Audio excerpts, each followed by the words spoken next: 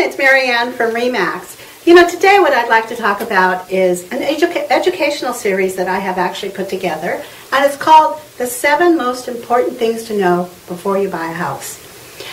I want to offer this to all my clients who would like for me to come and speak in a group at your church or your community group or your school group, because I'm free, and I love giving this presentation to everybody. This is such important information if you're going to be buying a house.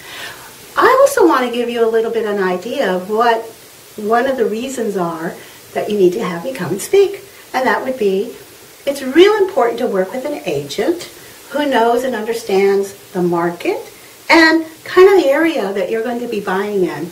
If you don't use somebody who doesn't know, it could be a catastrophe. It could be horrible. You could be missing out on the best deal that real estate has to offer.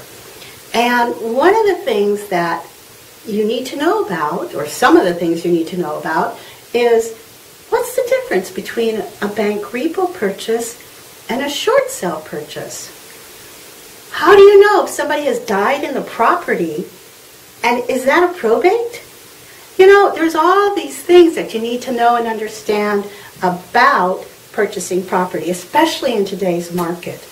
Today's market is so full of pitfalls and disappointments and just things that don't go the way you think they should.